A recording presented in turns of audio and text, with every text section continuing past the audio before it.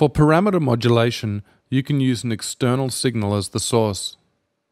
You need to use the envelope follower AD, which has to be connected to a controller or parameter. In this example, we'll use assignable knob 1, which controls the cutoff filter of part 1. To edit the performance, go to part 1, Mod Control,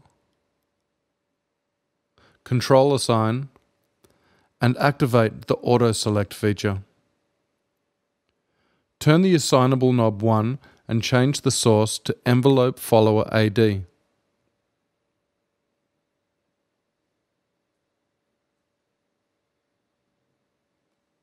To set the parameters of the envelope follower, press Edit Envelope Follower, set the attack and release times as fast as possible to catch all transients of the loop.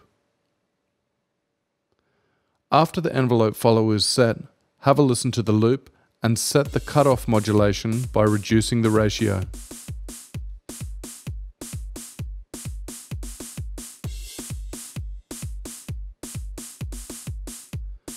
Finally, go back to the Performance Common tab to cut the output of the audio input.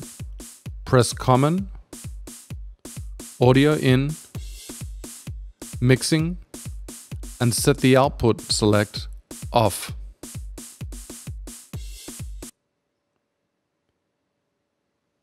The modulation setup is still working without listening to the input signal.